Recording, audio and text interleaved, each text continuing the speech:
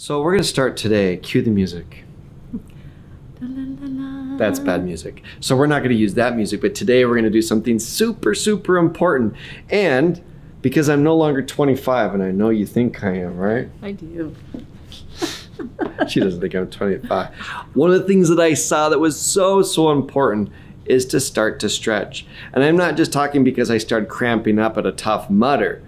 It's because when I started carrying my 5-year-old son at the time up the stairs, my knees hurt.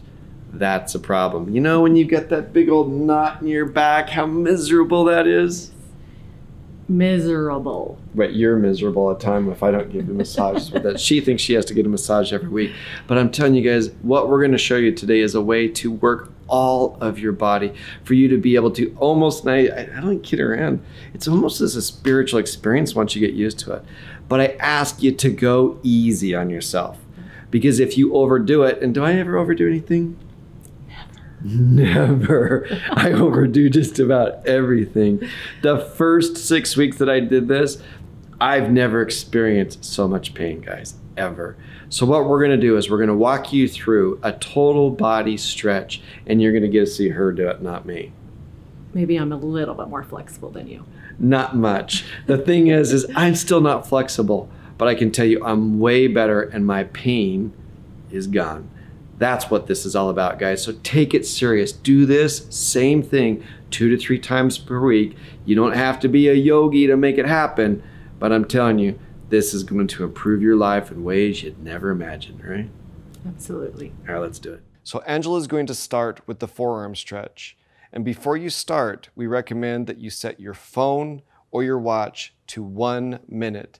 And if you want to, you can just hit reset as you move to the next move. Make sure that you don't overstretch anything as you're first doing this.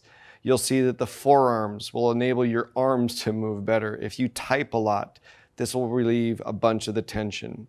As she moves into her shoulders, you're going to see that this is going to give you more range of motion and help you to be able to do just about everything, as the shoulders are so important from that.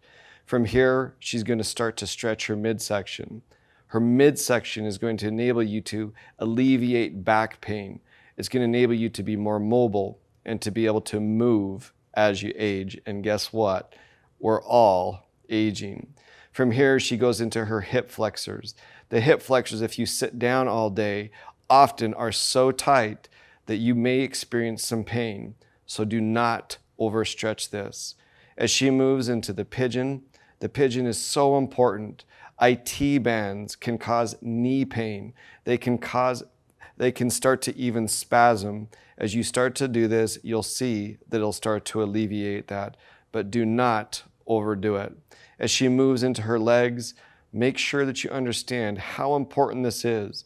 Most people's ankles, their hips, their knees, everything is tight. So as she moves down from her hips, down to her toes, and even into her Achilles tendon, she's doing this with ease and not overdoing it. As she progresses through this, she can go deeper and deeper. But if you're a novice, do not overdo it. Guys, this is going to be something that is going to make you feel better. It's going to help you heal faster, and it's going to give you more mobility 2 to 3 times per week. Nice work, Ange.